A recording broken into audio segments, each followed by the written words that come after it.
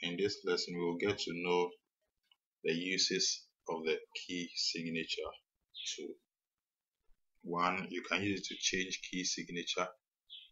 Two, you can use it to transpose.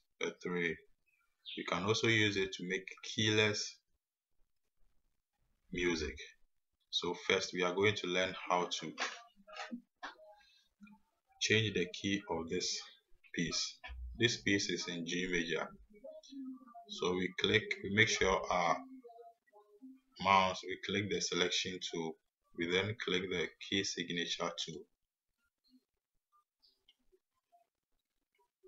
We click in this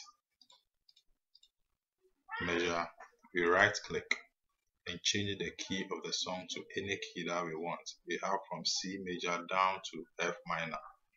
So for instance, if we want to play this song in C major, we click on C major, the time signature changes. So we are going to learn how to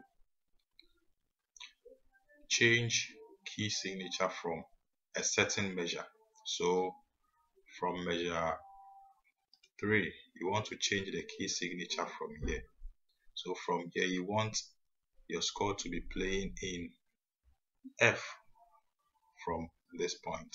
So you click in this measure, you right click, click on F, your key signature changes from F to the ending.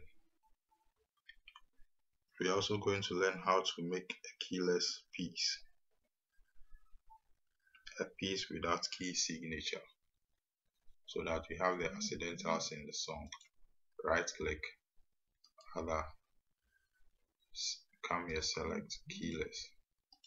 Okay, so instead of G, it will not be there, but rather the accidentals will be inside the piece for you to play. Thanks for watching. Have a nice time.